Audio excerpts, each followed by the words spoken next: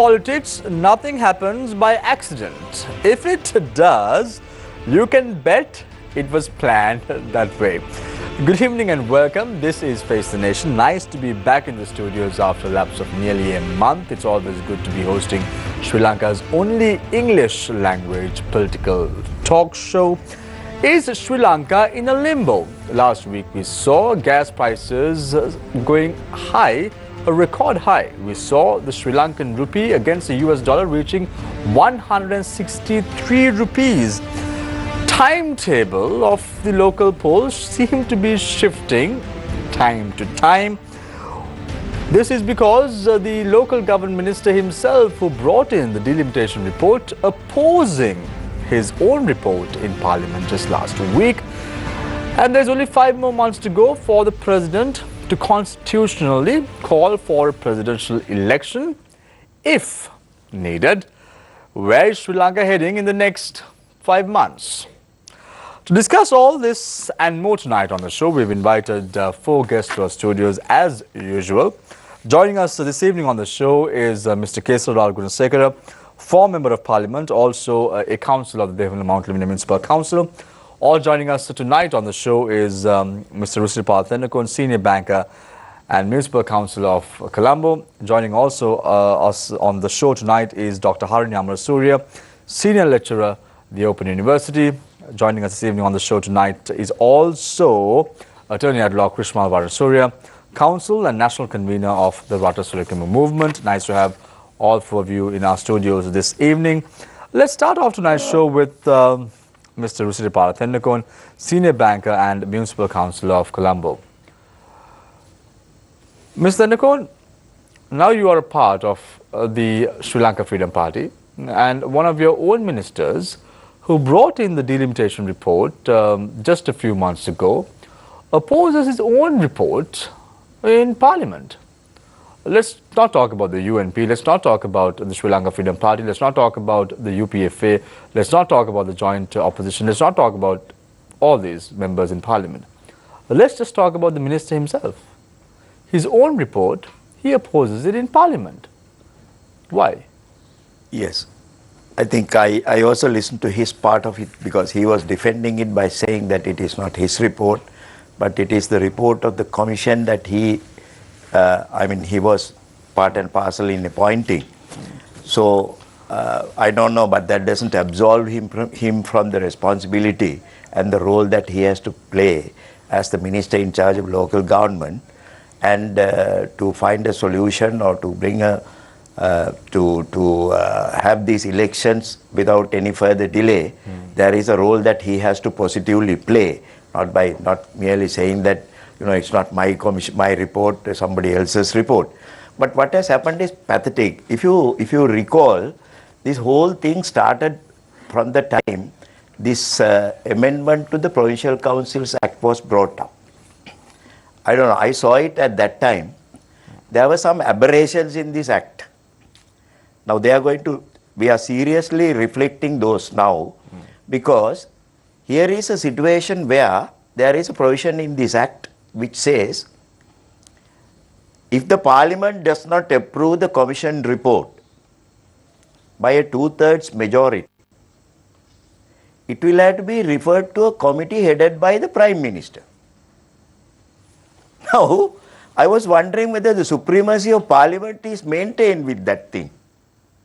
If the Parliament of the country rejects a thing, disapproves a thing, how can a 5-member committee headed by the Prime Minister have the final say on that?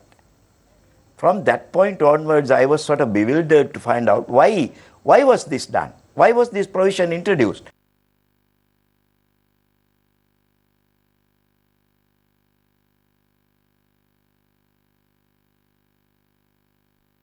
And the President gazettes it. What is this law? Where is the supremacy of the people? I think the flouting of the right of the people and the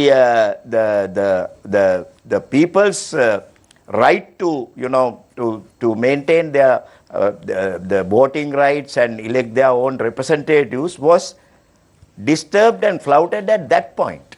So now what the minister does is The commission submits a report, a delimitation report, which is not, I don't know whether anybody debated it. Even without debating, they rejected it. Mr. Nikon, the Sri Lanka Freedom Party and the United National Party, it is a well-known secret, were locking horns on most of the issues that came to the table. However, when it comes to the postponing of the local government election, both parties are united. Isn't that a little bit strange? That's a survival game that they have to play it at any cost.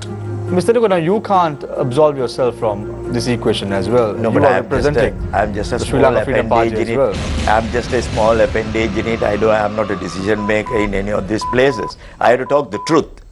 Wherever I belong to, I have not stepped into one party or group just to say yes to everything that they say. I hold my right to express my views independently. Were you among the members who walked out of the Colombo Municipal Council sessions when your mayor proposed that the salary revision to the members in the council? No, I don't believe in walking out. I stayed back, opposed it and voted against it. I spoke against it. I and another member, a few others from JVP, I should mention, they spoke against the move to increase the allowances of the municipal members. I also spoke against it and I voted against it. I don't believe in walking out. That is evasive tactics.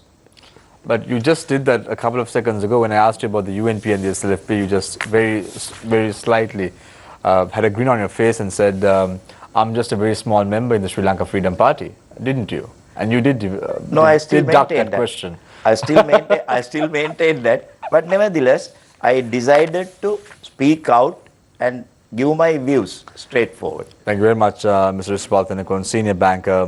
However, now is the member of the Colombo Municipal Council. So unfortunately or fortunately, we can pose some questions to him about the Sri Lanka Freedom Party and its conduct. I now move my attention to Dr. Harini Amarasuriya, senior lecturer at the Open University. Dr. Amarasuriya, the events that have unfolded in Sri Lanka over the last few weeks. Let's take a look at the gas prices going up. Let's take a look at the Sri Lankan rupee against the US dollar, hitting a record high of 163 rupees. Looking at all this, one thing is evident. No one wants an election anytime soon. Is it or is it not? Seems like it. And where do we stand in this whole equation right now? What can the people expect from our politicians, from the legislature? What can we expect from them? Can we expect anything from them? Not much. I don't think we can expect. I think when I was here the last time also, you asked me a similar question. And I said at that point that this is going to be a lame duck government for the next couple of years. And I think that's what I can say right now as well. So I don't think we can expect much change or any expectations of any radical reforms or anything in the next couple of years, because now this government is in a position where it has to face the elections at some point, and it's doing its best, I think, to postpone that moment as far as possible. Until that moment comes, they'll just try to survive. They're in survival mode. So I don't think we can expect very much. 5 months from now, the president constitutionally can call for a presidential poll. Would this be on the cards in the next few months? Can we expect a presidential poll at least? I doubt it very much.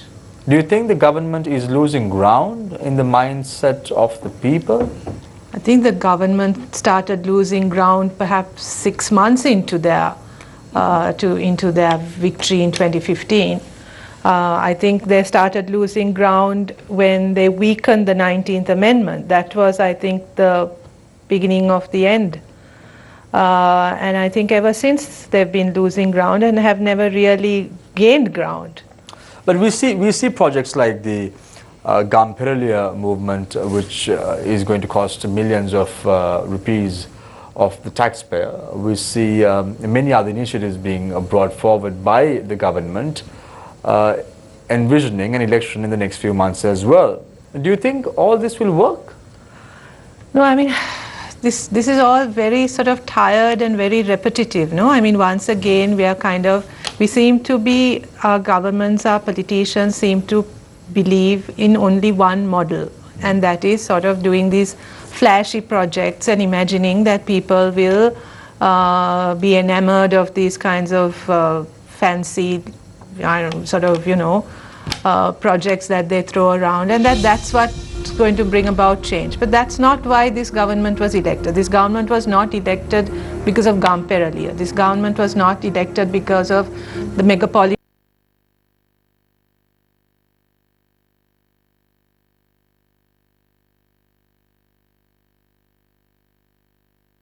So I don't think these little sort of gimmicks that they are throwing out at us right now is really going to do much in gaining the ground that they've lost.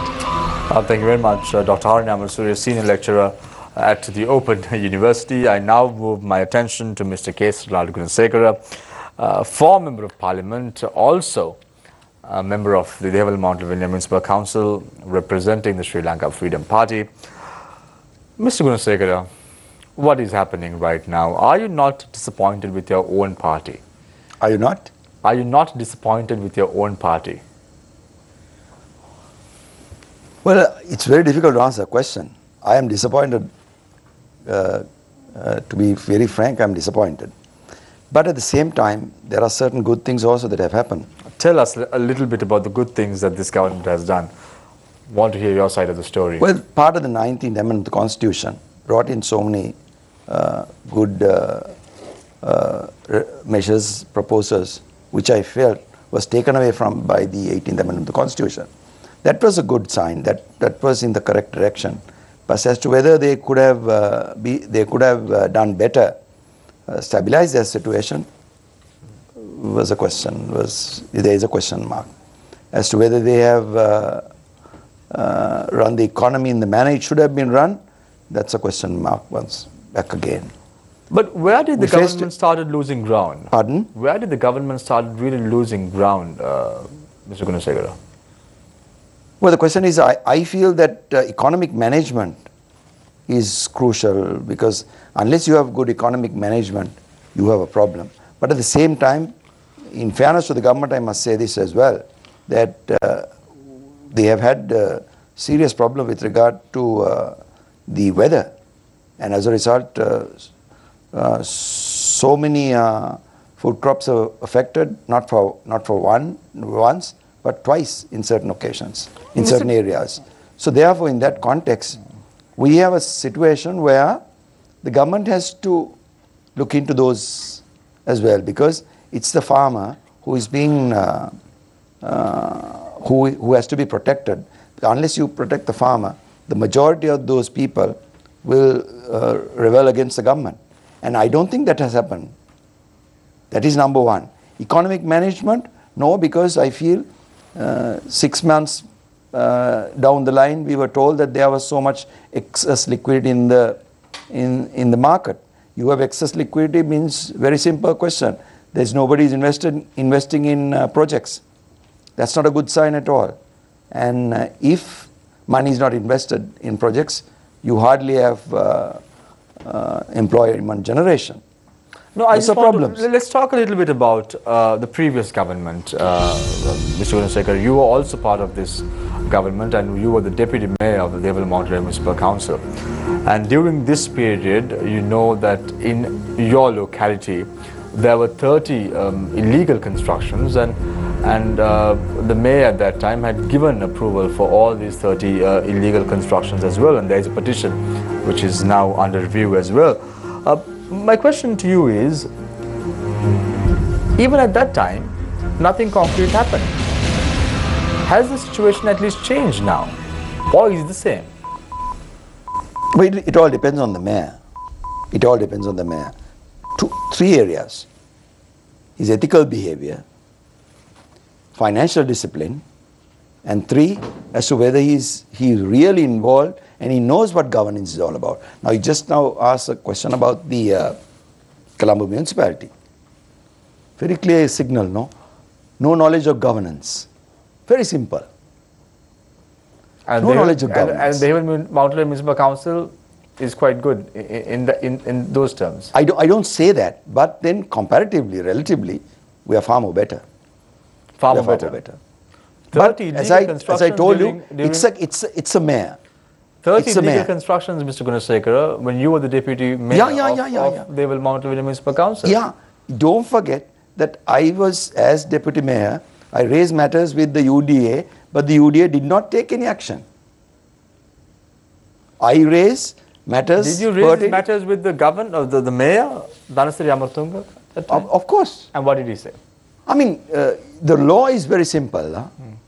The law states very clearly that the power is vested with the mayor with regard to building applications, not the council. Not the council. Therefore, he is free to do what he wants. It's the same with all councils. Not only the Havel Mountain here, Colombo, all over.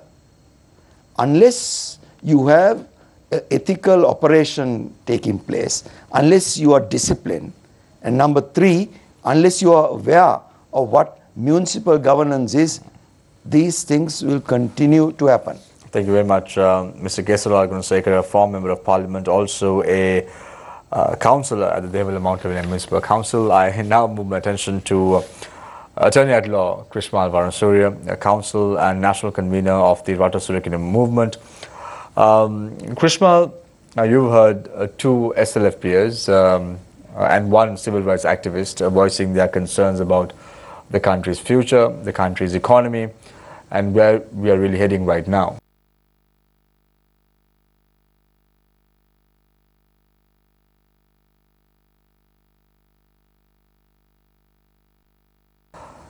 Can more be done, or this is the end of the road for this government? Your time starts now. Thank you, Samir. Once again, thanks to you and your station for inviting us after a while to your discussion. Generally, I am at a loss, Shamir, to understand. I too join the masses as to how or what we need to put in place to change this system. But I am not at all negative about it, because we can't. At least the faithful few must keep fighting on, so that at least when we close our eyes, we can, as President Kennedy said, well, we've tried to make a change. We may not have got anywhere, but we've tried, and die happy in that sense. But I think the problem lies, Shamir, because not with the politicians. I'm not saying that they are very much the problem, but with the people. But not for lack of understanding. I don't blame them for it, because no one has attempted to educate the masses on what a republic or building a republic or running a country really is. We need to now think out of the box. As long as we look at individuals or parties or this name or that name to help us solve our problems, we are not going to get anywhere. We need to strengthen institutions. This is a large subject. I can't deal with it in 3 minutes, but maybe we can discuss it later in a question time. But we need to look at a system where people won't be subservient, dependent upon, as someone, you mentioned Gamper earlier. Whether you call it Gamperali or Samurdhi or Janasavi or whatever it is, consequent governments come and call it, we are still giving a fish but not the fishing rod to the people. We want the people to be subservient to some sotsang that falls from our pocket, so that the people will continue to rally around us, get on the buses, come for the arak bottle, come for the butt packet to go for the rallies. So that is why we want to give some paralia to keep them, hey, you vote for me, I look after you. Now we need to get into a system where people don't care who comes, because the systems are in place. A policy is in place. So whichever joker that comes from A, B or C, that may even include me as a joker. I'm calling myself a joker also. Whichever joker that comes into office, he has no option but to walk the line. Do what the system requires him to do. And if he falls out of place, the system will look after that problem. Now look at this, give me 30, I have 30 seconds. That share, the 240,000 rupee share. Now we are living in a country where 640,000 rupees share, that into 125, it comes to millions, and apparently some of them have even gone on a familiarization to Belgium to look at the share. right? And we are living in a country where people are just sitting and taking this. I mean, they on one side, mother is jumping into the lake with a child because she can't afford to give not even a packet of milk. That little, I don't want to mention the name, the sachet, the 5 rupees sachet she can't buy. On the other side, we are trying 640,000 rupees for one chair into 125 chairs plus a plane ticket up and down and hotels to go and look at the chair. I told that when one of your stations asked me for a voice cut as you all do on and off from us, I said, well, you know, if they had got into a bus, got a number 100 bus, gone to Moratua, there's a place called Moratua Road, we have, you know, like that Freddie Silla song says, Arunge Malli Baron Moratua Daksa Vadua, so many people would have taken a picture out of the internet and made much better chairs there for maybe, 25,000 rupees. So we are living in a country where we are becoming a joke. And therefore, I think I'm running out of time. I think we need to look at a complete overall of the system as to how we do it. I have certain ideas. I'm sure all of us have. We can discuss that later. Thank you very much, Mr. Grishma Varanasuria, Council and National Convener of the Rata Sirakuma Movement. Mr. Varanasuria is also an attorney at law. Let me open the floor for questions from our journalists. Onto my immediate left is Charita Fernando, and onto my far left is Nadim Majid. Charita Fernando's last episode as a full-timer at MTV, or I hope she's back too. So yes, Charita, let's start the floor with you. Thank you, Shamir. My first question is to Mr. Varanasuria. Now, as panelists here said, and so many others have repeatedly spoken about at this forum, the Yahapalana government came in promising good governance, reform agenda, putting systems in place. Now we saw the delimitation report being defeated, right? So 3 months down the line, we were thinking that, okay, elections are in the pipeline, so the government will be in an election mode. What mode is the government in right now? Charita, my question to you is, do you have a government? For me, simple understanding of executive government or parliamentary systems or Westminster systems that we have studied at basic levels, at A levels and universities, is made a mockery out of what we have. An executive government cannot have an executive minister voting against the same policy that the government brings to parliament. In other countries, they resign if power fails in a ministry under their care. And then we don't have an opposition. And this entire question, in fact, I had the opportunity recently to discuss this matter with the Honourable Speaker at a social forum, not professionally. But this entire thing, or even the opposition, I don't think we have an opposition in Parliament. Because it is not a matter only for the Speaker to decide based on the number of heads in Parliament. Now we've gone beyond that. We have 70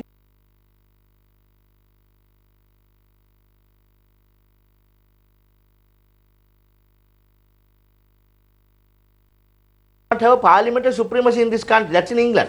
In our country, the constitution is supreme. And all three organs of government are sublime to that, are subservient to that. The constitution is supreme and the other three organs operate on equal terms. Neither is superior nor inferior to the other. So if the people's sovereign power is not expressed properly in a house of legislature, that's not a matter for the Speaker to decide. There is a constitution question arises. And that, in all probability, there is precedent. The people's judicial power, the Supreme Court, must decide on this question. But not going that far. So I'm saying we don't have an opposition. And we don't have a government because the so-called national government in terms of constitution is not a national government.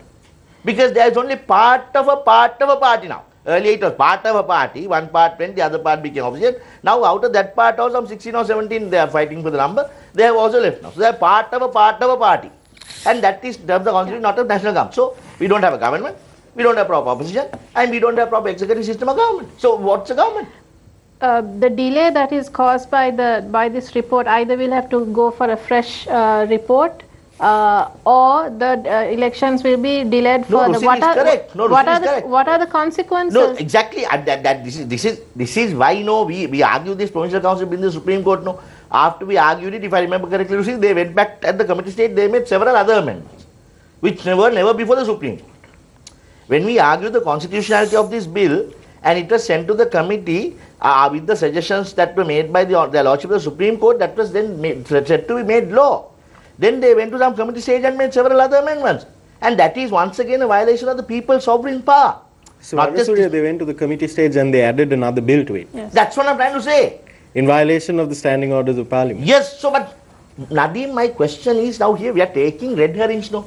I at sometimes think whether they are actually putting this before us for us to argue about this like this on shows so that they can go on with their merry governing and their foreign trips and their nightclub reveling till morning. You know, I wonder whether they're actually doing that. Because we are now digressing by discussing point by point of the Provincial Council bill or Jayalalitha's statement or the affidavit or 118 names on list or something. We are not discussing the problem. The problem is nothing when they made those amendments at committee stage and they put in an entirely new thing into that draft. What are the people doing about it?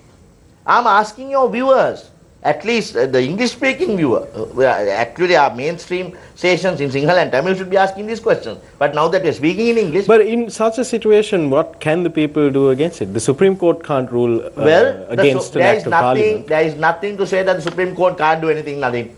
In my opinion, we are not using the just and equitable jurisdiction of the Supreme Court, which is extraordinary. It's a constitutional jurisdiction where a citizen feels their fundamental rights have been infringed. But Mr. Varnasurya, many constitutional lawyers will disagree that... Let me finish my answer. Otherwise, the people don't have my answer. This country is ruled by, as I said, a constitution that is supreme. That constitution says when a person's fundamental rights are infringed, they can go to the Supreme Court and ask for determination. That jurisdiction is a just and equitable jurisdiction. That's not bound by a civil procedure code or a criminal procedure code. It's not bound by a code. Their lordships can do whatever, give whatever orders. It's as wide as that they feel are just and equitable. So these are the times that we must go and try to agitate the powers of the Supreme Court and say my rights have been infringed. Mr. Tendukon, on the 5th of September this year, there is a protest organized by the joint opposition on the present activities of the Yahapalne government. And on the same day, the present government is proposing to have a meeting about the progress that they've made during the last 4 years, and this was decided upon at a meeting that was chaired by President Maithripala Sirisena and Prime Minister Ranil Wickremesinghe. The proposal was made by Sajith Premadasa, and they are to bring in members of the public to their respective ministries and discuss about the progress that they've made. Who will win the battle? This is the politics that we are used to in this country. But who will win the battle now? It's quite interesting. A protest and then to discuss about the progress that the Yahapalne government has I think made. the protesters will be more, to be very fair, because the mentality of the people, you know, rather than going and praising something or accepting something or saying good about something, the numbers who will like to talk bad about things will be much more. That's the normal tendency. So therefore, there will be protesters in numbers. We have seen these numbers. We have seen Golface rallies, we have seen May Day rallies, we have seen all these things. I'm beginning to think, Mr. Tendukon, for some reason, that you're in the wrong camp. No, I don't think so. I'm in the correct camp. You're in the right camp, doing what? Yeah, I'm doing the right thing as well, because we have to move with the current trends, you know. So you're in the right campsite, but you're the only person in your tent. No, because you say you're the only one. Others to follow up. And you say you're the only one who opposed the move to increase salaries of municipal councillors. No, two of us from our party, we spoke against, and we voted against. Me and another member. Are you sure you're in the right camp, Mr. Tendukon? Well, what you're contemplating. I'm trying to figure out. What makes you think that I'm in the wrong camp? Because you say that the protest march on the 5th of September will garner more support. And then you say the proposal made by your president, the chairman of the Sri Lanka Freedom Party, will not bear fruit. This is a show of strength, Shamir, you know, by how you mobilize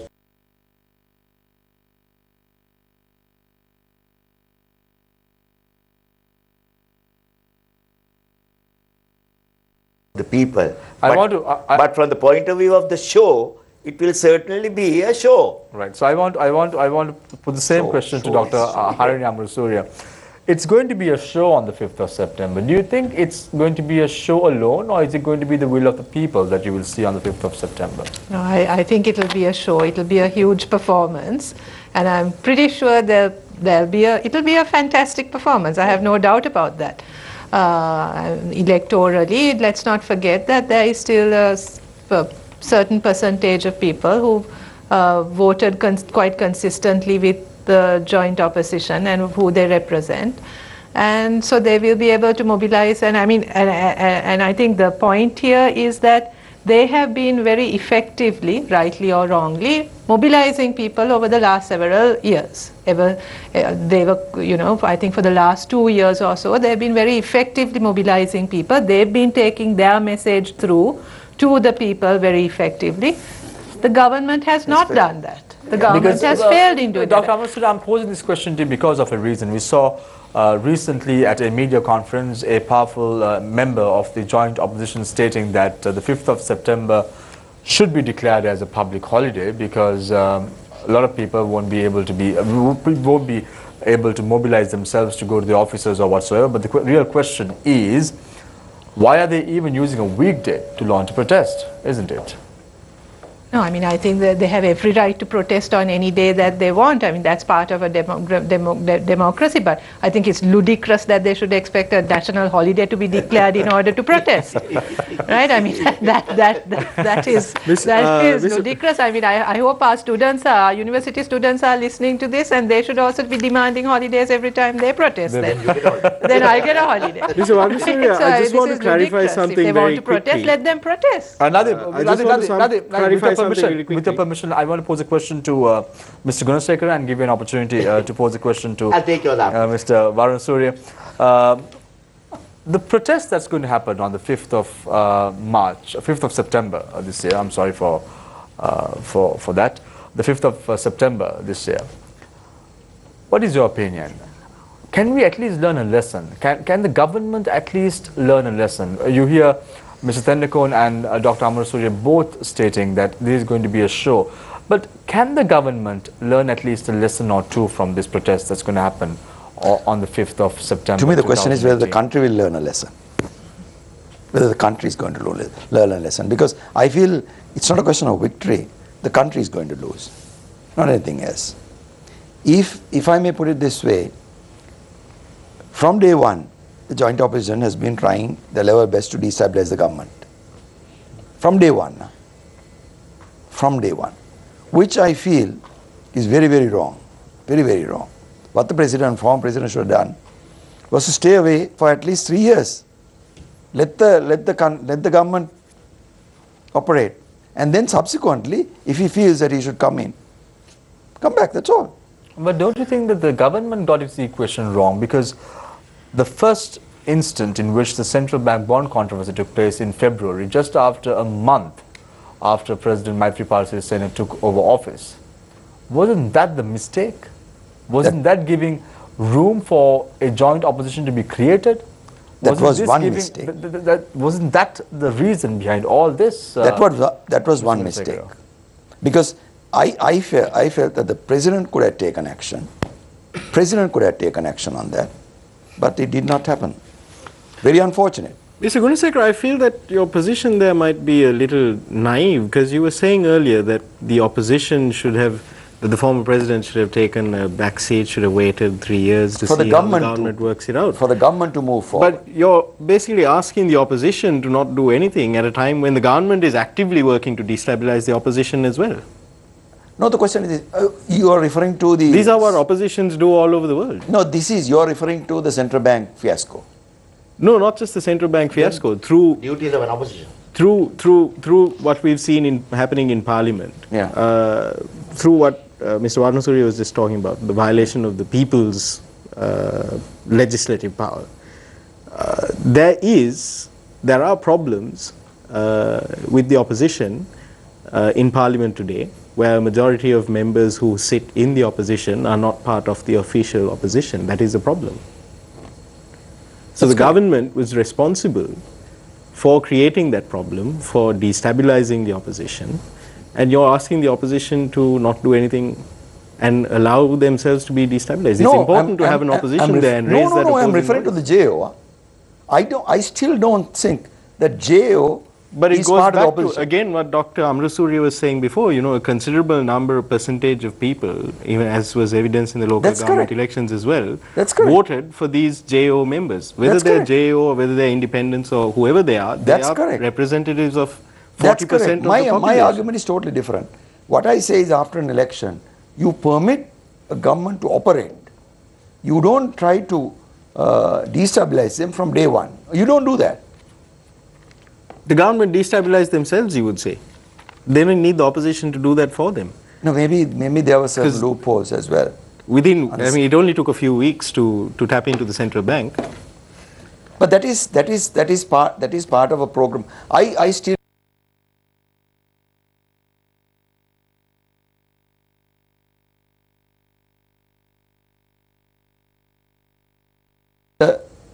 the people responsible for the bond issue is not anybody but the members of the public debt department.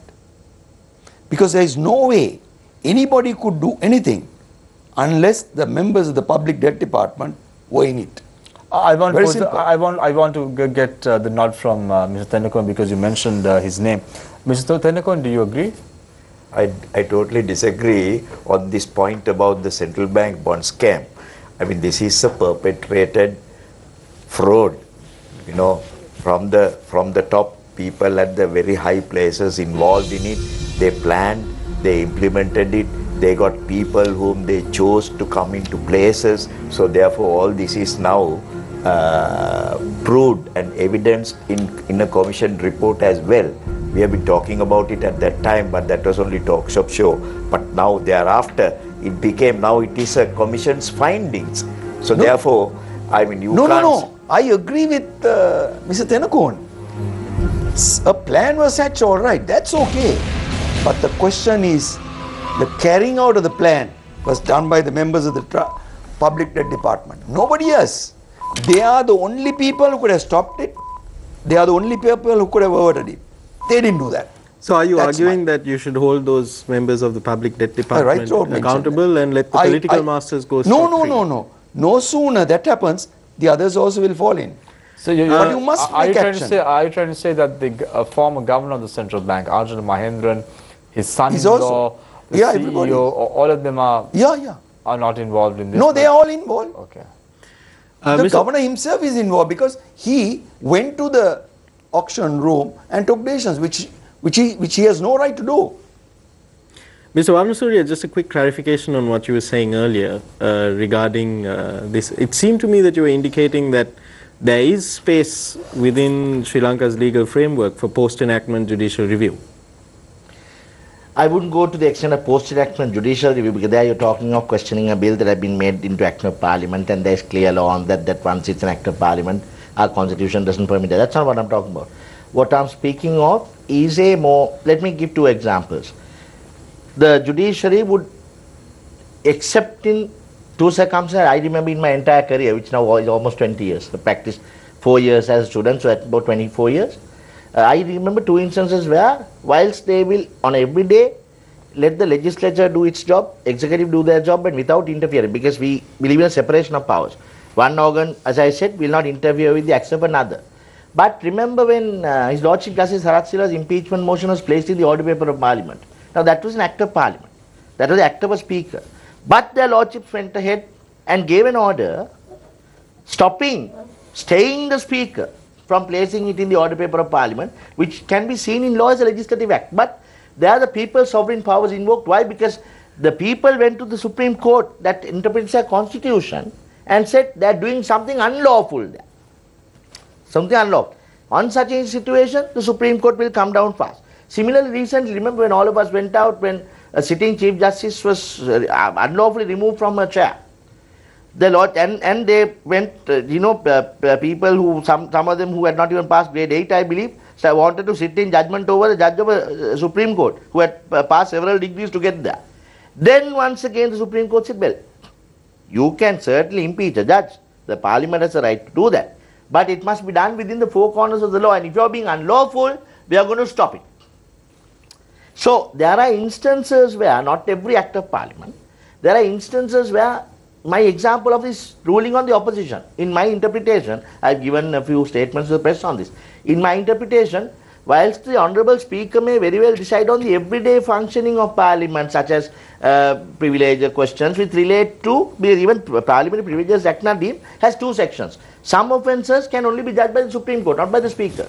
Some of them, like the everyday things, can be ruled on by the Speaker, which have to do with the everyday functioning of Parliament.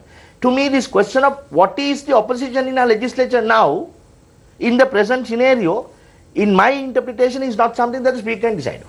But my specific question is to do with the Provincial Council Elections Amendment Act, which was, as has been accepted by members of Parliament as well. It's an extraordinary situation, because we went and argued to the Supreme Court. We took a bill. We analysed the bill for days and days. Then their lordships gave a determination. Now, after that determination, if they have gone and changed the entire crux of that bill by bringing a completely new bill there, then they have gone beyond the purport and ambit that the people have given to the Parliament. That ought to, in my opinion, have been questioned. I don't know whether it was or not. That ought to have been questioned, and that's certainly something that their lordships may have looked at. Why did those who brought the petitions before,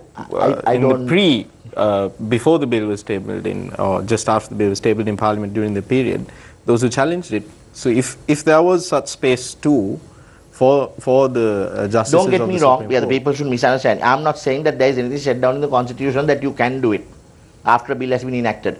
The draft constitution, new one that we spoke of several years ago, which are now, I don't know what happened to that. We had lectures also on it at your station. Right. Krishma, we can't forget the fact that they hurried through it in a very decent manner. Also, can I just finish it? I don't want to mislead the people.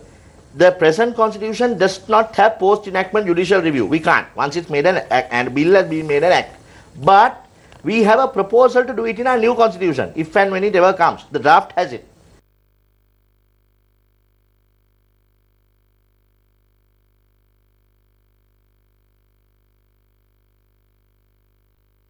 Some time ago that it cost 6 million rupees to convene a sitting of Parliament. So 6 million rupees for the sitting of Parliament to pass the Provincial Council Elections Amendment Act, 21 million rupees to compile the report of the Delimitations Committee, another 6 million rupees for the sitting of Parliament to reject said report.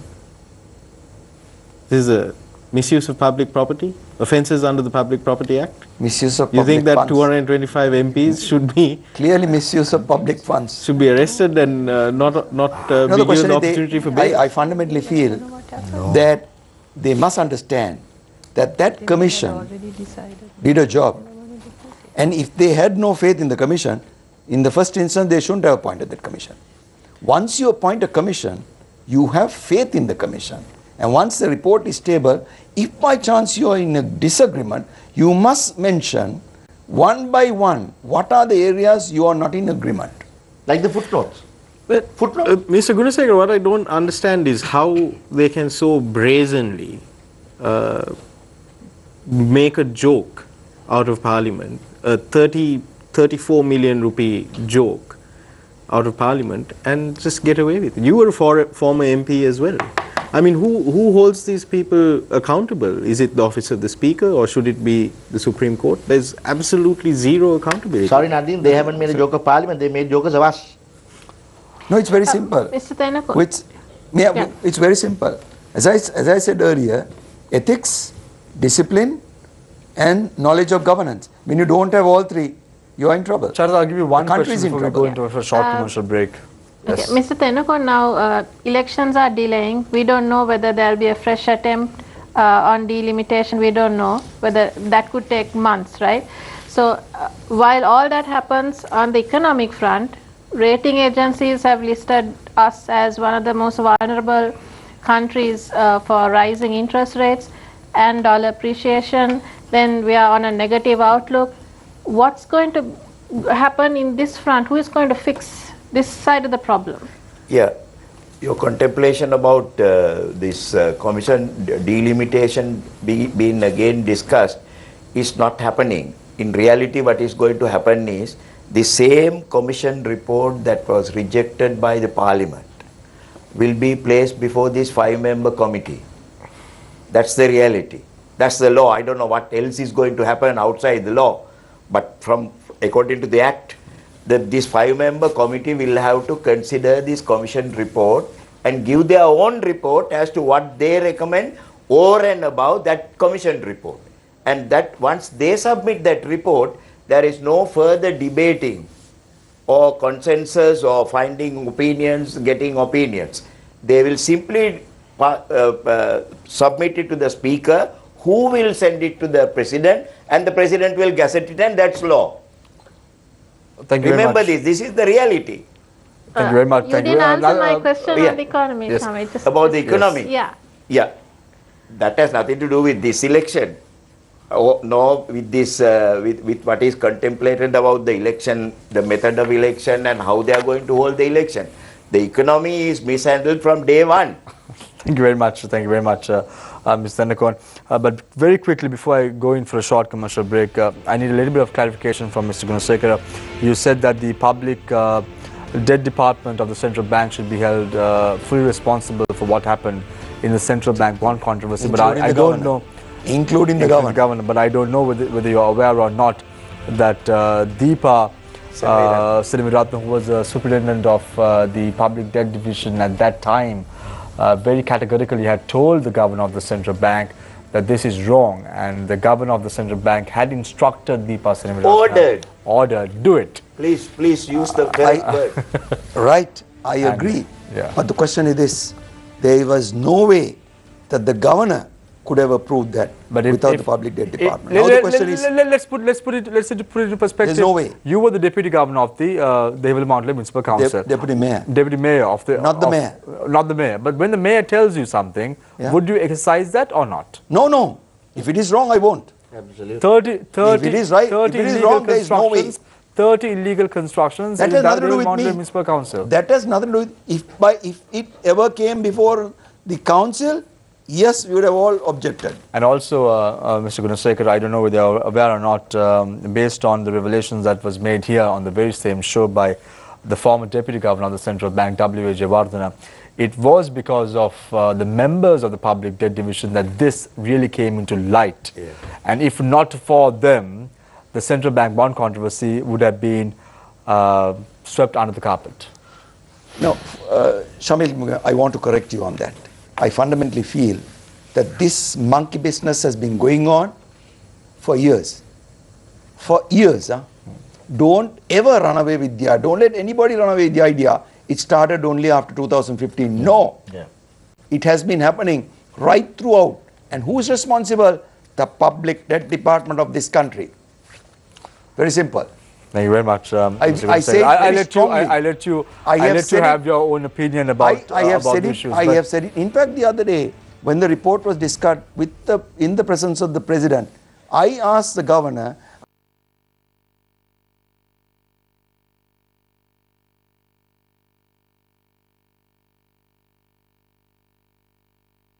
against your own officials. Nothing. I'll let you hold your opinion, Mr. Gunasekara, but the story that is in the public domain is that it was because of the good work done by the public debt division at that time that this in fact came to light, and we should all respect those individuals who came and gave evidence before the Presidential Commission of Inquiry. And because of those reasons, we've seen some sense being made, at least now in the central bank, as far as public auctioning of we are trying to focus one fundamental. May I correct you? Excuse me. May I correct you? One fundamental fact, that is the point where the Prime Minister of this country, who is in charge of the central bank affairs, instructed the governor to change a system. To change a system that was in existence for several decades. Thank you very much, gentlemen. Shamir, one more. That is the cause of the problem. I want you to contest. And if such things were happening during that time, there was no necessity for the Prime Minister to have intervened and come in and introduce this new system. Shamir, this new system only paved the way for this. 20 seconds to Mr. Gunasekara. No, I want to correct you on this. Don't ever think that the system is okay as far as the public debt department is concerned. It's the same process. Why? Even now, after the auction is over, they still give only the average. Right. They don't give the highest, they don't give the lowest. Thank you very much. That's where they are hiding things. Thank you very much, Mr. Bakesara Gunasekara, former Member of Parliament and also a member of the Deval Mountain Municipal Council. We're now going for a short commercial break. When we come back, we're talking about the country's future, where Sri Lanka heading in the next 5 months. Are you safe in the country as far as the country's economy is concerned? All this and more after the short commercial break. Stay connected. Stay with Face the Nation.